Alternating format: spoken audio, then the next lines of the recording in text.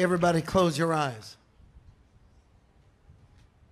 Now you can smirk and you can laugh this off and you can tell yourself, that dude right there, he didn't get to me. Oh, I would to God that I had that ability to get to you, but there's someone far more powerful, the Holy Spirit.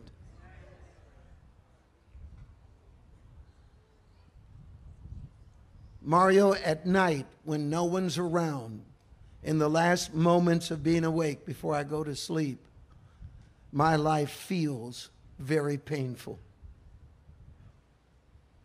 I look at it and I remember days when things made sense and now they don't anymore.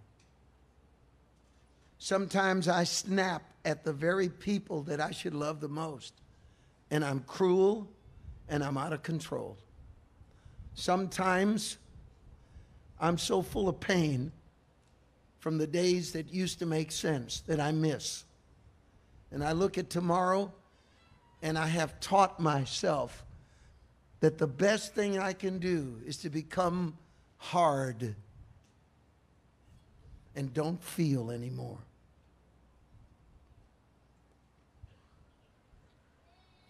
The man in the tombs ran to the feet of Jesus, and the demons talked through him. Why are you here, Son of Man, Son of God? Are you here to torture us before the time of judgment? And Jesus said, what is your name? He said, Legion, for we are many. Then he cast out 3,000 devils. And the man woke up in a condition that never in his wildest hope he ever thought he would feel again. His mind worked right. His feelings were normal. He could join the human race again. I've watched people converted that were shot callers for gangs. They never ever believed they would ever stop thinking of themselves as a cruel, hardened, callous killer. And they became the most tender and attentive husbands and fathers because of the blood of Christ. I have watched cynical, and I've seen in the eyes of business community, and I've met some of the wealthiest people in the world. I have. I've sat with them. And I look at them and they have a hardness, a callousness, a deep pain that they have learned to coat with this arrogance and this conviction that no matter what, they're going to make the next dollar. They're going to make the next invention. And they make it seem to everyone else they have it together. And you have no idea the hell that they live in. I'm going to talk to you, and I'm done with these few sentences. Loneliness when you're with a group. Sadness during a celebration. Confusion when you're in the midst of your job. We live in a frightening state. We live in a frightening place. A terrifying minefield where all of a sudden we wonder, why did that man explode and go shoot up all of his fellow workers? Or what got into that kid to get a gun and go down to a school and kill children? And we want to blame the gun. And we want to blame the chemical. And nobody wants to see it for what it is. Now, what I'm going to promise you is this. The Spirit of God will come upon you tonight. The Holy Spirit of God will come upon you tonight. And joy will come back. And forgiveness will come back. And sanity will come back. And peace of mind will come back.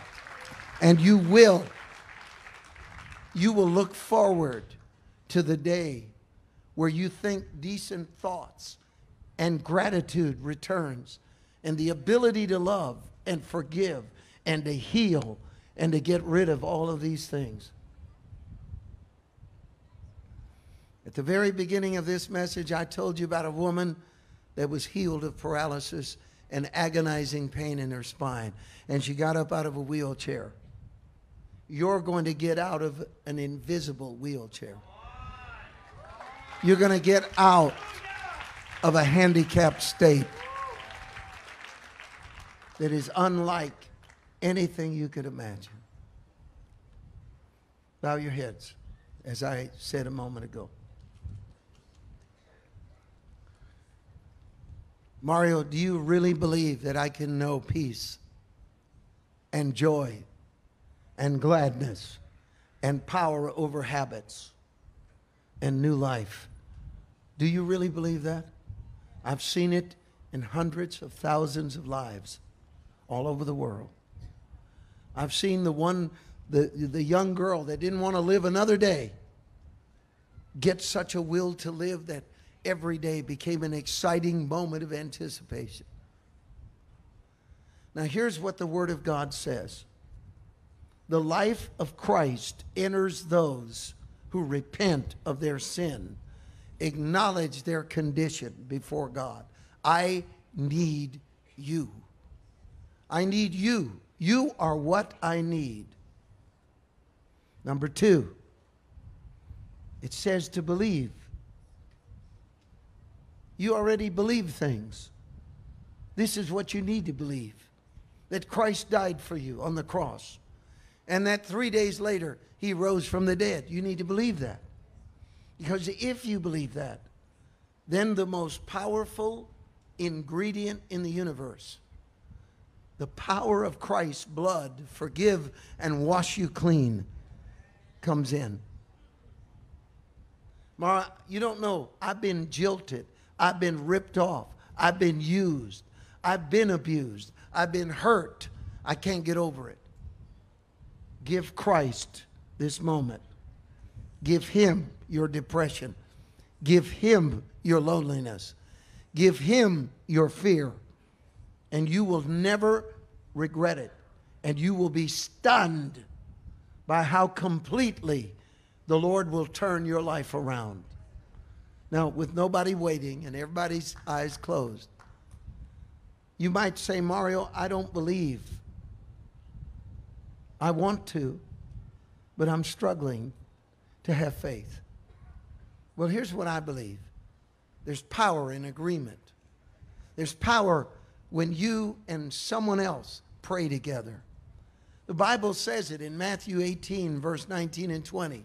If any two of you shall agree as touching anything on earth, it will be done. Maybe you can't imagine the change in your life.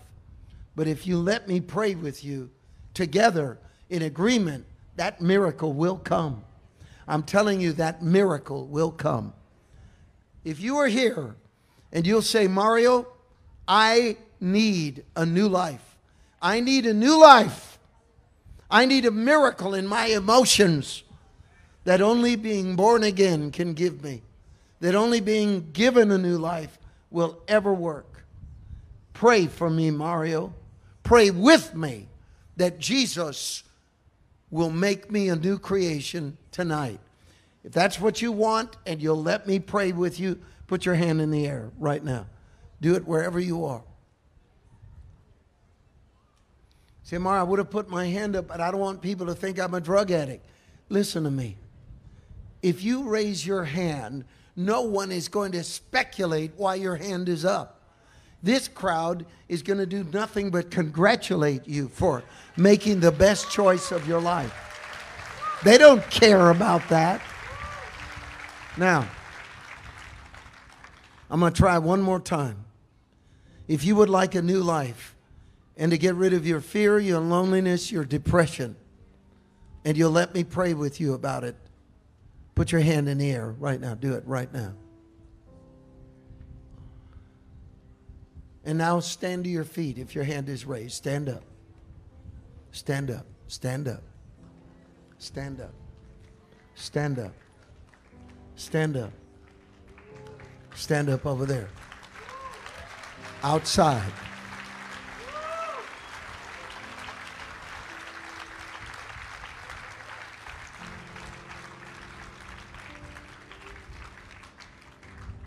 Tonight I feel a very deep yearning. And I want you to remain standing for just a moment. If you brought someone with you tonight, specifically to hear the gospel, then I want you to lean over to them and gently say, would you stand for Christ and that miracle if I stand with you? Just ask them once. Don't push it. Just ask them once. Would you stand? And if someone asks you to stand, they're not judging you, they're loving you. So get up on your feet right now. If you're here, someone has asked you to stand, go ahead and stand. Listen, I'll stand with you. I'll stand up with you. That works. That's the love of God. Now, it's spreading. It's spreading. Power of Christ. Now, all of you that are on your feet, find the nearest aisle. Come to Christ right now. Get ready for a miracle. Get ready for a miracle. Come up here right now. Come from all over. Get ready for a miracle. Turn this way so I can see you. I want to see you. Turn this way so I can see you. All right. Okay, I know. I got you.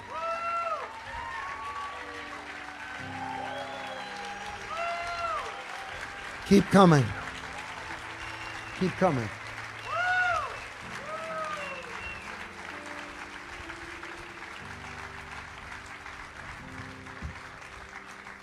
Keep coming over here. How many of you believe that something wonderful is happening in this tent?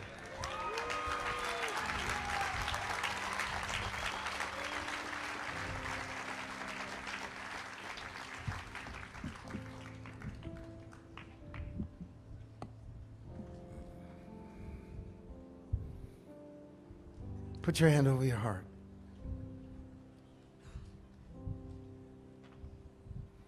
You know what should give you the greatest faith right now? And you hear me. This is going to give you faith. God knows exactly how you feel.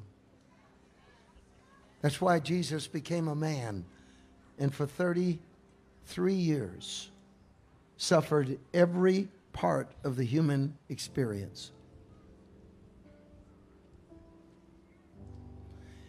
You know how I feel. You've seen me cry alone.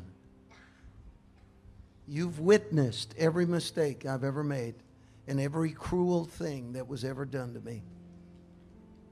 Now, secondly, you love me more than anyone else loves me. Here's an amazing thought. You have more power than anyone in the universe. Jesus, you have more power than anyone. You could raise Lazarus from the dead. You can raise my broken heart and my broken mind and my broken life. Think of this.